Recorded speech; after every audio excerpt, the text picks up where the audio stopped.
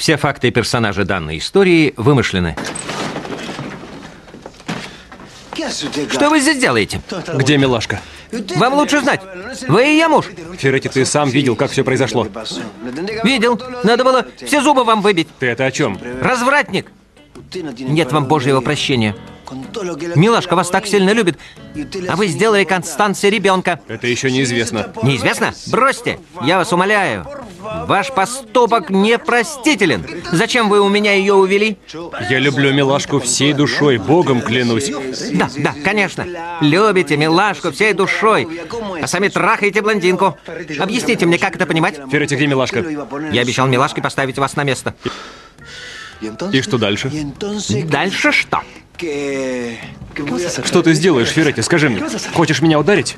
Ну давай, попробуй. Давай. Вы сейчас говорите... Ударь меня, отведи душу. Вы у меня поперек горла. Да. Тогда давай выйдем на улицу. Пошли. Подождите. Постойте. Сдрейфил. Нет. Надо снять костюм. Мне его одолжили. Я еще связки потянул. Какие еще связки? Вы лезьте в драку, когда и сдачи дать не могу. Да пошел ты. Почему? Отстань. Я вам вот что скажу. Если ты не скажешь мне, где милашка, можешь заткнуться. Я вас предупреждаю. Если вы и дальше будете над ней измываться, прольется кровь. Где ты, малыш?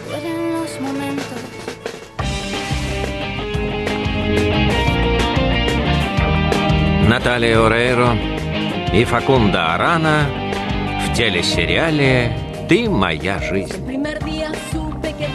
Автор идеи Адриан Суар. Автор сериала Эрнесто Коровски.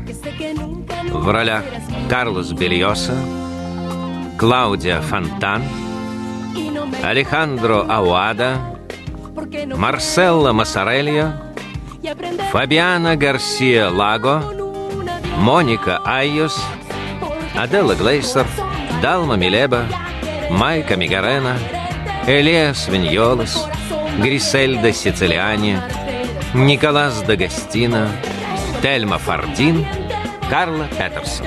Композиторы Алехандро Алем и Алехандро Парисоу. Операторы Пабло Старина и Алехо де Фалько.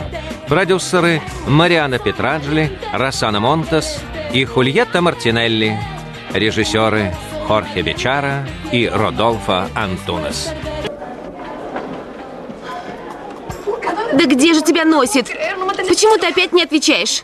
А вот я на стадионе Рио Плате. Турчанка. Добрый день. Извините, вы не видели турчанку? Парень.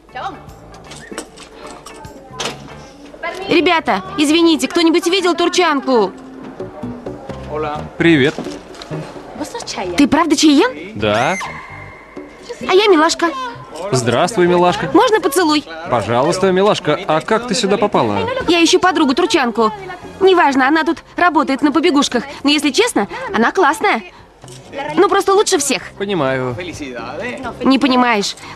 Я пришла с ней, потому что точно посередине своей свадьбы я получила жуткий сюрприз. Некая мумия Констанца беременна от моего мужа. Ну, я сбежала со свадьбы в самых растрепанных чувствах. Ладно, долго рассказывать. А знаешь, ты классный. Ребята, сюда, не стесняйтесь, располагайтесь. Где хотите, располагайтесь. Сегодня можно везде, здесь, можно там, можно где угодно и сколько хотите. Свадебный торт, Дебби, ты гений. Даже на фальшивой свадьбе нужны торты Альберта. Вперед! Поздравляем. И я вас тоже. Кто мне скажет, кто эти люди? Это друзья, а также друзья друзей, знакомые знакомых. Но все они очень клевые, таких еще нужно поискать. Ребята, располагайтесь и передайте диджею начинать вечеринку. Диджея зовут Коста Кварта. Давайте. Нет. Диджей, я тебя люблю. Веселитесь, а для милашки и Мартина настали тяжелые времена. Уриbe, постарайся увидеть в этом светлую сторону. Вот именно. Или ты хочешь, чтобы мы объявили голодовку? Я надеюсь, ты ничего такого не хочешь. Я хочу, чтобы сюда больше никто не заявлялся. Да отвяжись ты! Люди, на помощь! Избавьте меня от этого чуда! Ему жалко одного поцелуя. Ерунда какая-то. У меня концерт. Ты любишь музыку? Твою обожаю. Спасибо, а ты хотела бы посмотреть шоу? Конечно, тем более, что ты приглашаешь. Приглашаю. Ничего, что за кулисы. Ну и ну, я так люблю все твои песни. Правда? Особенно про Вокаме. Верно. Обожаю тот фильм, где ты играешь что американкой, брюнеточкой. Ванесса Уильямс. Да, а потом твоя такая классная песня, устоять невозможно. Давай потанцуем. Сейчас? Почему нет? Немножко. Я забыл песню. А я помню. Слушай, ну я даже не знаю. Ты очень пластична. Спасибо. Можно еще? Ты без 5 минут звезда. А ты бы взял меня к себе на подтанцовки? Взял бы, Правда? но только после просмотра. Какого просмотра? Как всегда, после шоу мы будем ждать на просмотр лучших танцовщиков, чтобы решить, с кем продолжить гастроли, потом оформить контракт, все проверить, ну и так далее. Я ничего не поняла, но этот день я никогда не забуду. Чай ем. За триумфальное возвращение рабовладельчества. Из-за моего будущего малыша. Конечно. Да. Для меня было удовольствием возобновить наше партнерство. Миссия снова была непростой, но мы вновь неплохо справились. Как я надеюсь. И ты прав. Я тоже очень рада. Но знаешь что? Я бы не спешила праздновать победу. Ну, просто чтобы не сглазить, на всякий случай. Какой? Их свадьба провалена, они навсегда это запомнят. Мне это не нравится.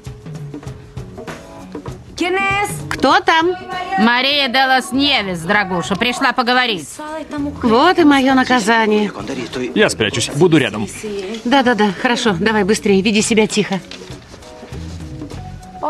Да, Мария, что вам нужно так поздно? Когда родится ребенок? О чем это вы? Хватит прикидываться. А ну говори, когда родится мой внук. Ты приехал всего на день? И сразу дальше. А куда? В Майами. Еще там заглянуть в студию нужно. Да. Закончить новый альбом, он выйдет в марте. Если, дай бог, все будет нормально, то в середине марта. Может, я снова приеду. Придешь тогда на концерт? Обязательно. Да? А можно спросить? Слушаю. Ты сам пишешь такие классные песни или они еще чьи-нибудь? Все, что я пою, это, конечно, мое. Все песни на альбомах только мои. А ты не мог бы мне спеть прямо сейчас то, что только твое? Я мог бы, но только не сейчас, а Когда? на новом шоу. Ты уедешь? Я вернусь с новым шоу и спою для тебя. Я бы тоже поехала с тобой, но я вышла замуж, к сожалению.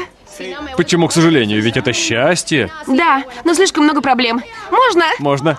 Счастья тебе. Спасибо, спасибо. Не за что. Все равно спасибо. Будь счастлива в браке. Теперь буду очень стараться. Ваш внук, говорите? Мария, да что сегодня взбрело вам в голову? Перестань ломать комедию. Со мной тебе такое никогда не удавалось. Я знаю тебя наизусть. И не крути передо мной хвостом. Знаете что? Найдите себе мужчину и с ним развлекайтесь. Идите, мне некогда. Все, хватит. Мне нужен покой. Уходите. Ты беременна от Кики, а не от Мартина. Это дитя Кики.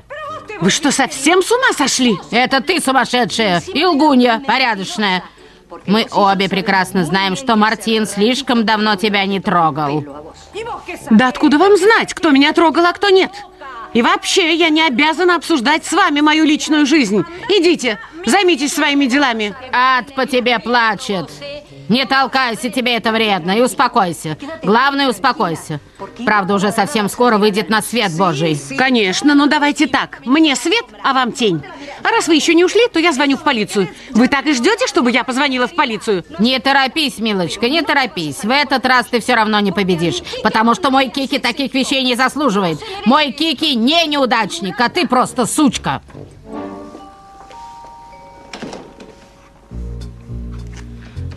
Ты все слышал? Она мне угрожала. Да, мне очень жаль. Нам необходимо подумать, как нам избавиться от такой чумы, как эта. Предлагаешь убить ее? Я предлагаю прикупить спагетти или равиоли, а в процессе варки сбрызнуть их ядом, так, чтобы на нее это подействовало. А у тебя идея получше? Говори. Нет, но, Фалучи, пойми, мы не должны заходить слишком далеко. Хорошо, тогда наймем хорошего убийцу, который сможет ее расчленить и эффектно рассовать кусочки. Несколько из них можно будет пустить на пирожки. Обсудим другие проблемы. Конечно, давай, почему нет? А какие проблемы, Фалучи? ДНК-тест на установление отцовства, заказанный Мартином.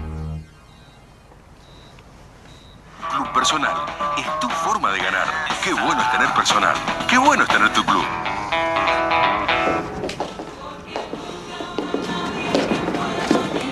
Мартин. Ну как, узнала, где милашка? Нет. А турчанка?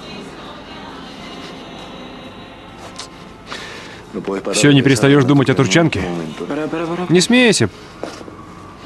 Просто турчанка может знать, где милашка. Хосе, я заходил к ним домой, пытался хоть что-то узнать, но ворвался Ферретти, и мы поскандалили и чуть не подрались. Турчанку я просто не видел. Нельзя исключить, что как подруги они держатся вместе. Дал бы ты ей время опомниться. Ведь милашка в шоке от твоего возможного отцовства. Хосе, ты не помнишь, как я тебе говорил, что всегда легко со стороны решать проблемы, которые не совсем твои, тем более взрослые. Пойми, это моя проблема — отыскать милашку. Правда же? Да вот же она! И правда она. Смотрите, это милашка. Она в телевизоре на концерте. Милашка, что ты там делаешь? Ну вот, мы все места себе не находим, а ей там вообще не до нас. Ладно, девчонки, нечего дуться. Мартин, расслабься. Ты хотя бы узнал, что она в порядке. Дети, я иду спать. Но, Мартин... Я же говорила, все очень сложно. Не заставляй тебя умолять. Роландо, пой.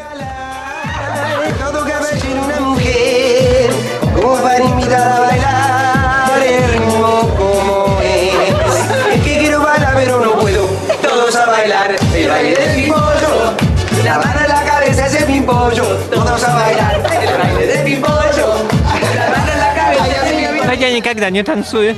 Потому что у тебя обе ноги левые. Не начинай. Сама не начинай. Дебби, что с тобой? Ты в порядке? Я, наверное, пьянею. Потанцуй и отдохни. Нет, я бы лучше ушла, я пьяна. Никогда. Танцуем все вместе. Девочки, мне что-то не хочется. Все именно так. Ее лучшая подруга страдает, а она развлекается. Вон, полюбуйся. Они женщины в Риме, просто женщины. Если ты на коленях, баба всегда тебя пнет, чтобы ты свалился. А скажи мне вот что, почему я гляжу тут на них и не могу уйти? Потому что они всегда вьют из нас веревки. Любая такая попка сделает с нами все, что хочет. Ты представляешь, Роландо Мартинес? Мне сегодня почему-то не хочется тебя ненавидеть. Да ну, я теперь всегда приду к тебе на помощь. Но спасибо. Я тебе тоже буду помогать. Сегодня какой-то особенный день. За нас, за нас.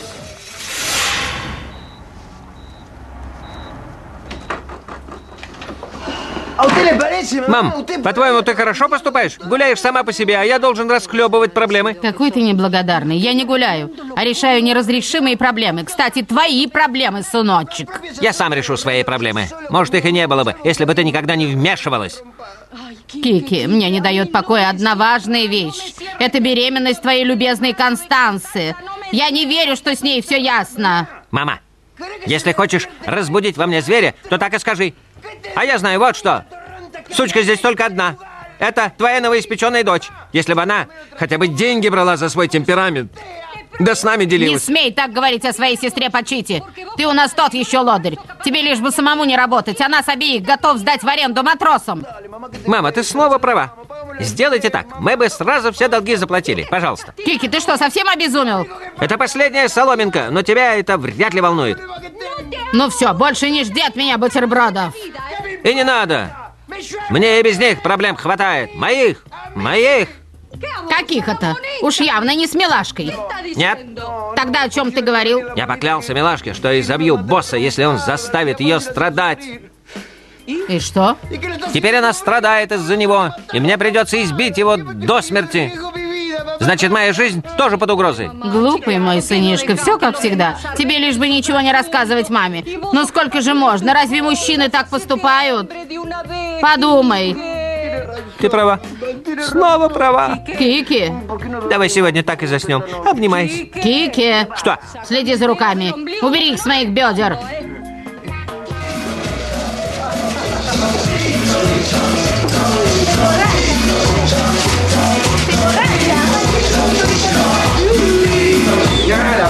Пачита, не наваливайся так на меня.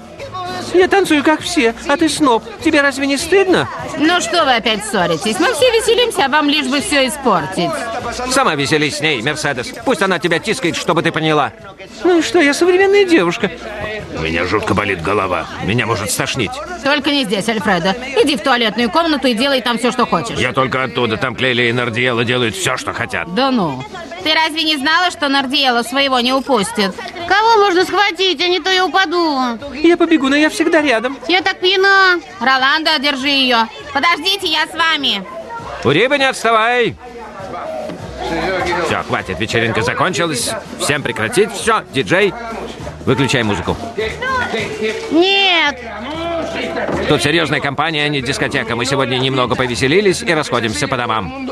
Все, хватит. Альфредо, никто не виноват, что ты выпил лишнего. Иди домой, а мы как-нибудь без тебя. Я не пьян. Еще как пьян. Если и пьян, то не совсем от вина. Все равно пьян. Он упал. Он что ли мертв? Ерунда. Пусть лежит, а мы продолжим. Громче музыку. Mujer, provócame, provócame, así, de piel a piel, provócame. Conquista mi amor. Крутянка, это фантастика. Чаян такой красавчик, а какие мускулы! Слушай, а вы с ним что делали? Танцевали? В том самом смысле? Нет, в обыкновенном. Что ж, тебе повезло. Теперь звони принцу и мирись. Ему хватит проблем. Да ни за что.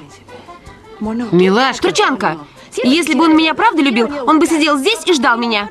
Может, он приходил, а тебя не было. А кто меня в этом убедит? Я не вижу никого, кто бы меня ждал. А ты видишь? Нет. Тогда не командуй. А ты не выпендривайся. Ишь, строит из себя поп-звезду. Эпизод 2. Нет, с меня хватит. Я больше не позволю Констансе влезть в наши с Милашкой дела. Я с тобой согласен, только, пожалуйста, не кричи. Как я могу не кричать? Она испортила мою жизнь и мою свадьбу. Мартин, извини, можно мне сказать? Я звонил Нильсону, он сказал, что узнал, где Милашка. А мне это больше не нужно. Все вчера видели ее танцы на стадионе Рио Платы. Не кричи, у меня голова раскалывается. В чем дело? Голова болит. Почему? Плохо спал. А мою ночь ты себе представляешь? Нильсон подтвердил, что Милашка вчера благополучно пришла домой и сейчас у себя. Хорошо. Теперь мы с тобой можем ехать в офис. А мой самолет должен быть готов к обеду. Малый, Нет, большой. почему бы тебе не полететь на малом? Потому что я с женой улетаю на наш медовый месяц. Теперь понятно? А как же Констанца? Ею займешься ты. Заставь ее сделать тест ДНК в одной из наших лабораторий.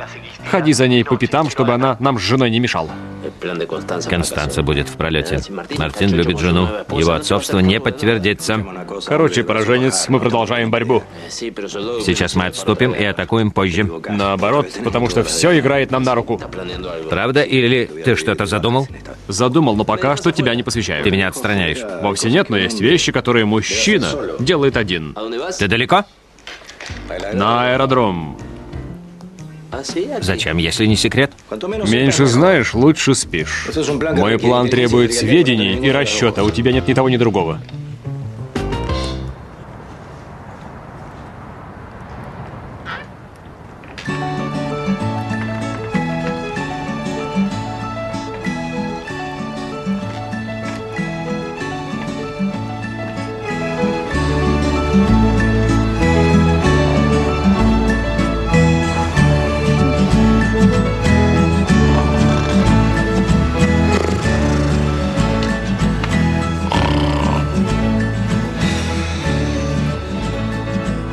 Я знал, что ты на меня не рассердишься.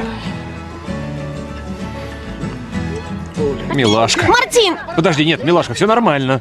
Хватит! Твое все нормально больше не сработает. Мы ведь только что поженились. Пожалуйста, не уходи. Вспомни, что нам пришлось пережить. Вот и я говорю, вспомни, что нам пришлось пережить. Вот именно. Скорее собирайся, и мы просто сбежим.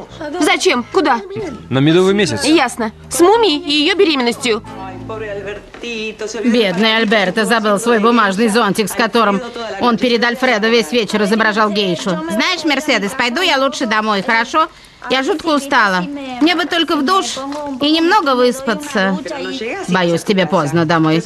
Как ты придешь на работу, до начала которой 10 минут? Но мне нужно домой, ведь я... Скорее неси большой мешок для мусора. Я, так и быть, помогу тебе.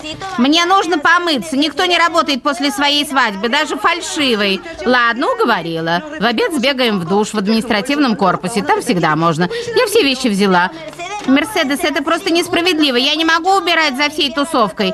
Я, как-никак, посаженная мать. Мы все вместе приберем. Такой бардак оставили.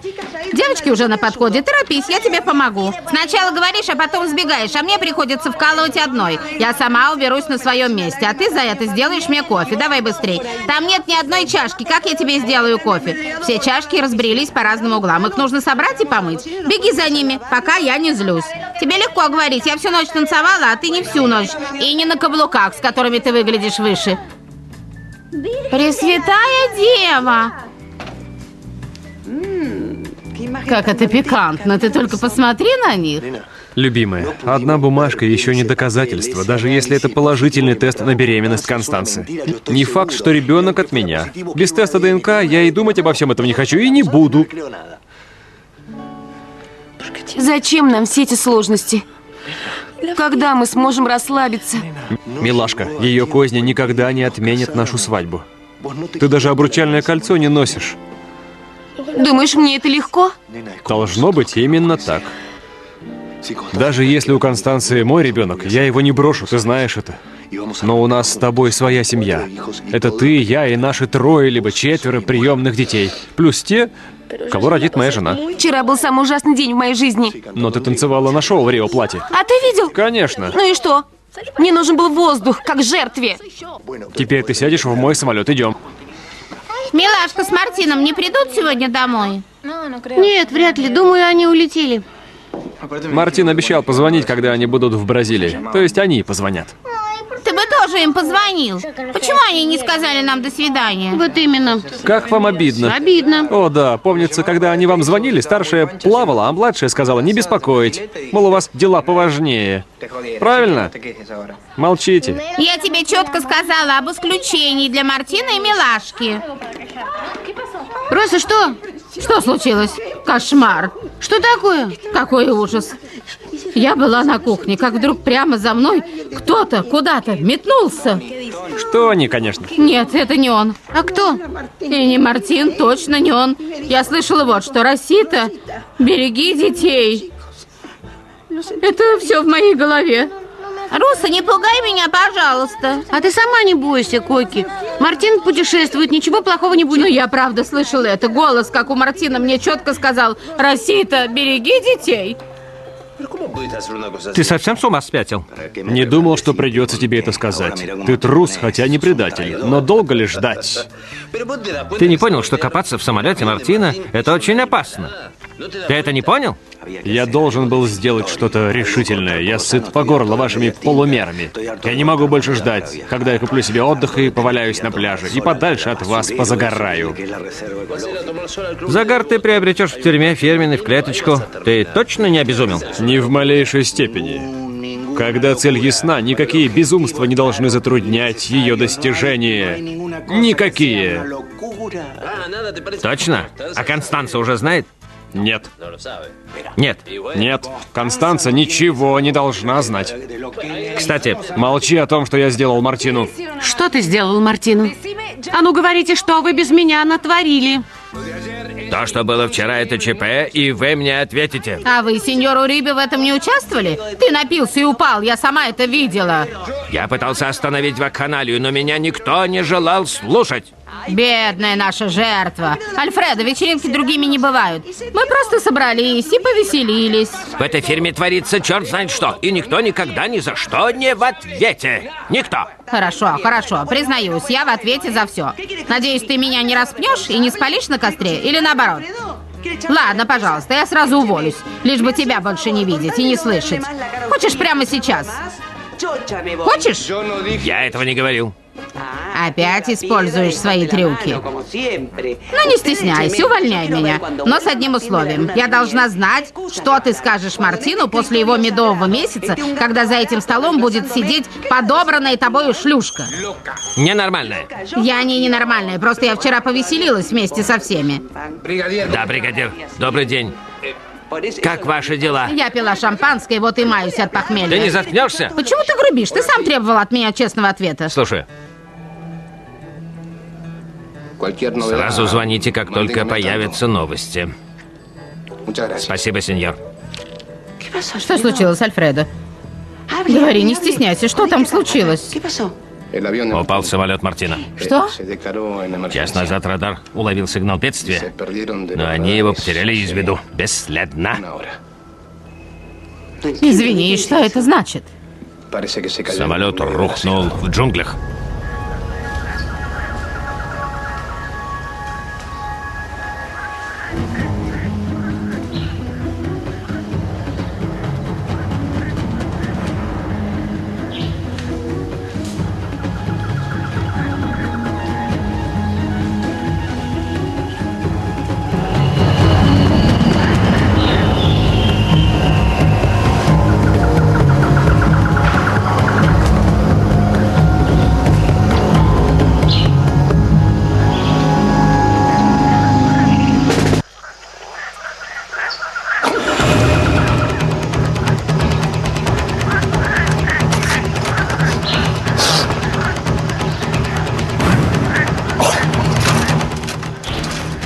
Милашка. Милашка. Милашка.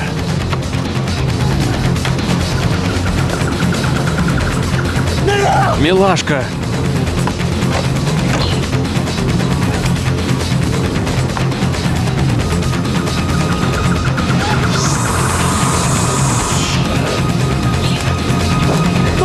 Милашка.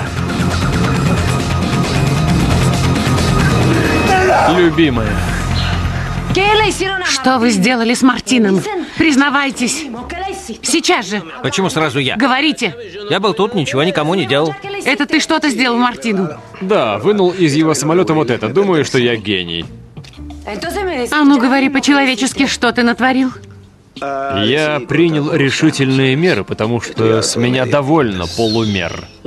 Ты его убил? Это было слишком решительной мерой, и я просто сделал то, что сделал. Меня гнали в дверь, и я вошел в окно. Только и всего. Короче, я незаметно с ними покончил. Да ты просто свинья! Ты бессовестный безумец, ты маньяк! Да как ты посмел? Остановись, оглянись. Я сделал следующее. Срезал кабель, соединяющий руль и приборную панель. Для самолета Мартина это очень плохо. С такой неисправностью лучше вообще никогда не взлетать. Но это невозможно, нет. Я и подумать об этом не могу. Как это рухнул его самолет? Большой самолет, настоящий? Как это? Это они пытаются выяснить. Альфредо, какой ужас, какой ужас. Мне плохо. Кимберли, что случилось? Почему ты такая грустная? Крошка, подготовься. Ты сейчас должна быть сильной, как я. Бери с меня пример. И ничему не поддавайся. И не собираюсь. Конечно, это действительно ужас. В этой компании никому нельзя показывать спину, чтобы в нее не воткнули нож. Ты о чем? Если вы меня решили уволить, скажите мне это в лицо. Не надо шушукаться по углам и строить козни. Это не то, присядь. Не буду я садиться. Если вам нужно мне что-то сказать, говорите прямо сейчас. У нас произошла ужасная трагедия. Я не могу в это поверить. Нет, я в это не верю. Потому что Мартин лучший пилот в мире. Он честно получил свою лицензию всего полмесяца назад. Он посадит самолет где угодно. Я, конечно, не сомневаюсь в его мастерстве пилота, но и меня нельзя недооценивать. Дело в том, что я не только отрезал этот кабель, я забил жвачкой питометр и перенастроил приборы. Так, чтобы исключить... Извините. В общем, нарушенная конфигурация приборной панели ведет к тому, что если он упадет в джунглях, там, где, кстати, много пираний, крокодилов, ядовитых болот, а также зыбучих песков и жутких плотоядных лиан. Так вот, если после крушения он сможет выжить и даже вызвать подмогу, то он никогда не сможет им дать свои верные координаты. Ты просто гений зла. Ты просто свинья. Ты хуже всех. Согласен. Будь ты проклят. Вы не намерены разделить со мной радость? Я бы над тобой посмеялся, но не могу. А ты смейся, это полезно для здоровья. Просто смейся, и тебе станет весело. Больше никогда не повышай на меня голос. Я ухожу. Радуйтесь без меня. Я не собираюсь в этом участвовать. Но, Мигель, Мигель! ты подонок, каких свет не видывал. Подожди, Констанца. Мигель мне не нужен. Пусть он уходит. А ты мне нужна. Не уходи. Я сделал это ради тебя, чтобы вы были счастливы. Ты и твой малыш. При чем тут может быть мой малыш? Выслушай мой план и не перебивай. Пожалуйста. Что-то случилось? С Мартином и Милашкой. Да. Но ведь беременность Констанции — это вчерашний день. Это решенная проблема. Теперь упал самолет Мартина. Как это упал, Альфредо? Где-то в джунглях. Вы меня разыгрываете. Я тоже так думала, когда он мне это сказал. Что за ерунда? Как мог самолет Мартина упасть в диких джунглях? Вот именно. Мы, конечно, в шоке. А Милашка и Мартин мертвы? Нет, но точно пока неизвестно. Как они могут быть мертвы? Об этом не может быть и речи. И вообще, что этот болван Мартин себе вообразил? Он в пилотах без году недели, сидел бы на телефоне, это у него всегда лучше получалось. Мартин превосходный пилот. Я так не думаю. Но он действительно хороший пилот. Альфредо, прекрати, не смотри так. Что у тебя на уме? В самолете кто-то мог похозяйничать. Получу? Или Мигель. Констанца. Всем, кто меня слышит. Всем, кто меня слышит, спасите нас. Мы команда самолета Лима, Виктор, Индия, Оскар, Танго, 182, Джульетта. Нас 2 человек. Мы упали на севере. Спасите наши души. Всем, кто меня слышит, спасите нас. Мы команда самолета Лима, Виктор, Индия, Оскар, Танго, 182, Джульетта. Нас 2 человек. Мы упали на севере. Милашка. Милашка.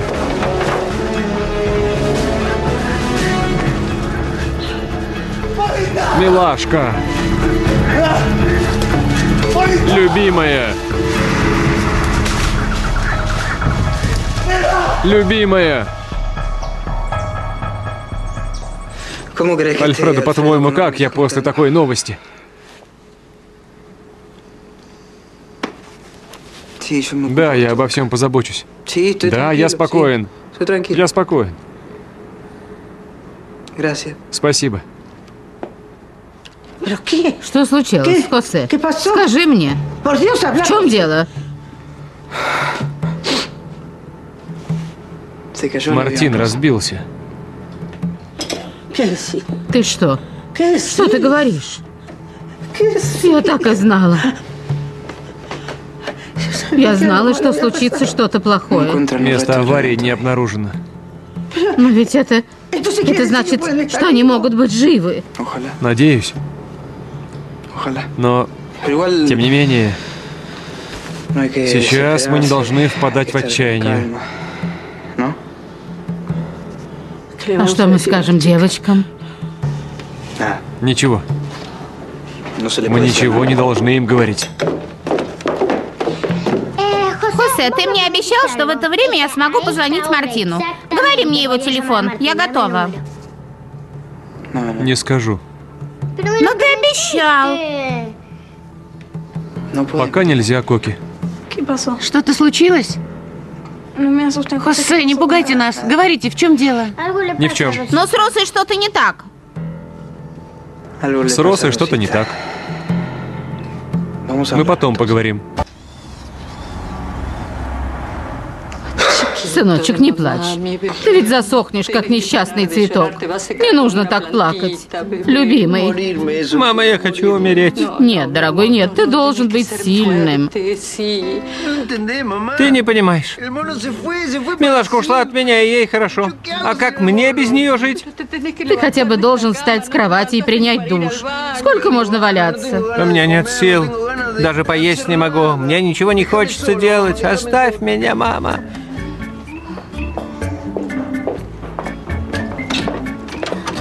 Невис, ну как ваш сынуля? Совсем разбитый. Даже с постели встать не может. А вы как? Да что я? Милашка была мне как дочь. Я до сих пор себе места не нахожу. Невис, давайте так. Вы пойдете в ванную, чтобы привести себя в порядок, а мы займемся вашим Кики, пока вы передохнете. Но он не может подняться, он в таком шоке, он совсем разбит. Идите, мы о нем позаботимся. Спасибо, бригадир, сообщайте мне все. Ну, что? Пока тайна. Никто ничего не видел и не слышал. Это абсурд, Альфредо. Невозможно, чтобы никто не видел самолет. Настоящий самолет, который летает. Безобразие. Проверены координаты полета, сообщенные Мартином. Ничего не найдено. И что же нам делать, Альфредо? Я просто должна знать решение, не то не успокоюсь.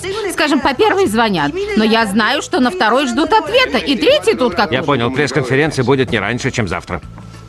А мне чем заняться? Просто сидеть сутки без дела? По-твоему, я тоже ничего не делаю? Верно, Альфредо. Ты просто стоишь, смотришь в пол и мечту мечтаешь. Я должен бежать в джунгли и искать Мартина и Милашку, как умею, так что ли? Хотя бы так. Мы можем вместе побежать в джунгли. Разве нас может что-нибудь остановить? Как-нибудь в другой раз. Я выражалась фигурально, но это было бы здорово. Говорят, тур по Амазонке – изумительная вещь. Сейчас у нас дела поважнее, поэтому...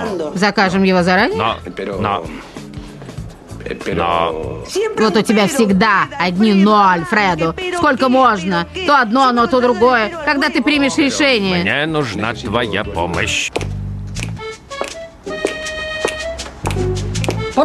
Покемон! Не приставайте. Я в плохом настроении. Дайте мне побыть в одиночестве. Не горюй. Вдруг они все-таки выжили, несмотря ни на что. Выжили? В рухнувшем самолете? Вы бы сами выжили? Короче, Покемон, я по телевизору слышала, что самолет один из самых безопасных видов транспорта.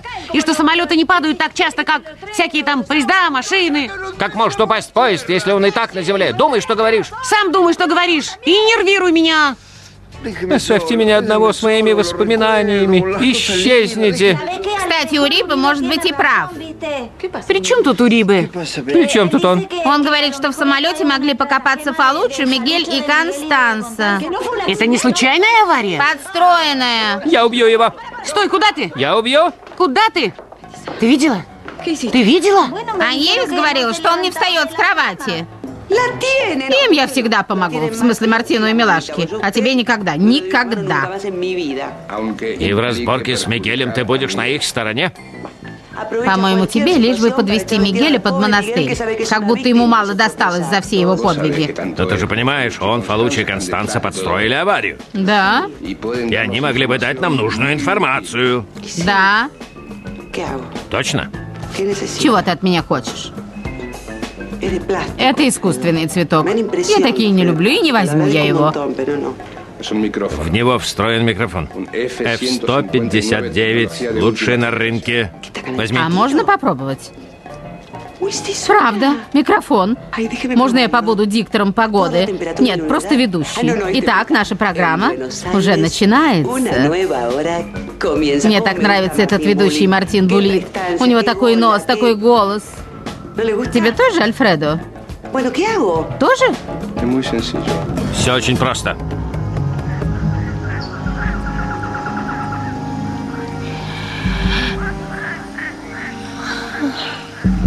Мартин.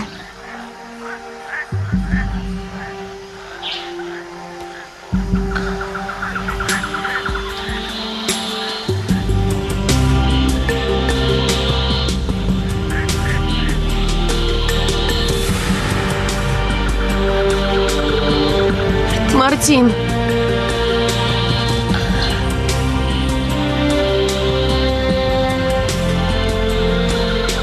Мартин.